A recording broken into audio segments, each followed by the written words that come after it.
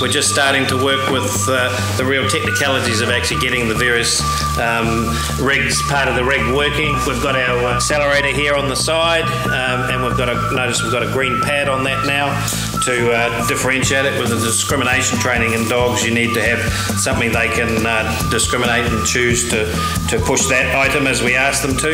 The gear stick is now a reinforced version. As you can see, it's a lot stronger than the one we had that got demolished. We've also got it, as you can see, mobile, so we're on wheels now.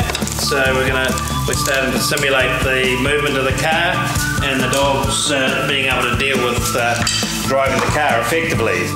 There's kind of 10 different behaviours involved, and so we had to break them down into each behaviour. So teach them the accelerator, feet on the steering wheel, turn the key on, the brake and the gear, and so on. So every time you do a new element, you've got to train that element, and then you've got to link it all together, what we call chaining, and then getting in the car and doing it with all the movement and so on.